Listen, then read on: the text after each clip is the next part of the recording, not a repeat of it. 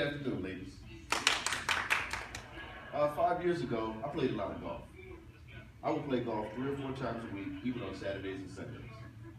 It was a way to get out and relax. I fell in love with the game of golf because it was such a challenge. I also hated playing golf at times because it was so difficult and I never seemed to get any better. Have you ever had something in life that you really loved doing and really hated at the same time? It really brought you a lot of frustration. This describes my love-hate relationship with the game of golf. Golf has taught me valuable lessons that can be applied to everyday life, such as persistence.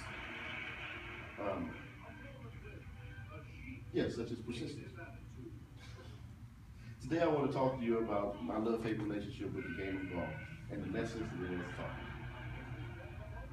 I love the personal challenges that golf presents. It's not about money, team, or spectators. It's just you, the course, and the little white ball.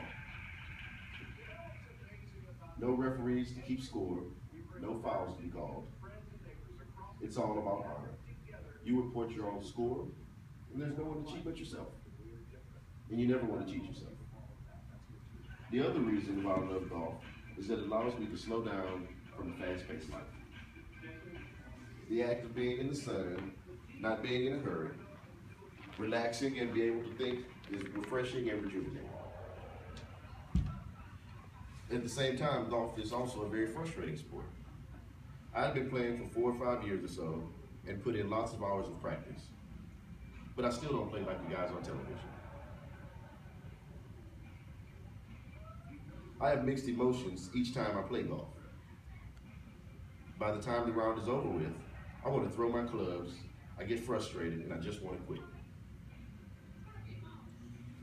Another problem with my golf game is, how do you get injured in golf? Before I played golf, I was perfectly fine. But now, I have a back issue because of my terrible golf swing.